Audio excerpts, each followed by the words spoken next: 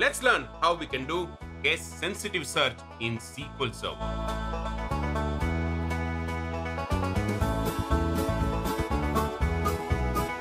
Hi there, this is Pinal Dave and welcome to another episode of SQL in the 60 seconds. Today, we are going to see how we can do case-sensitive search in SQL Server.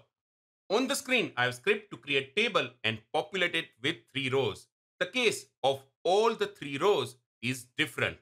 Now, when I select the statement and execute it, you can see it retrieves all 3 rows. Where, if you look at my where condition, clearly I want to retrieve where this particular string is there in my row. If you want to do that, you just have to do a case-sensitive search.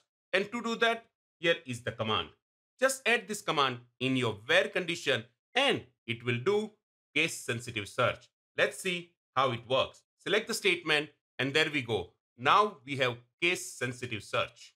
Just like case-sensitive, you can also use different correlation for case-insensitive search as well.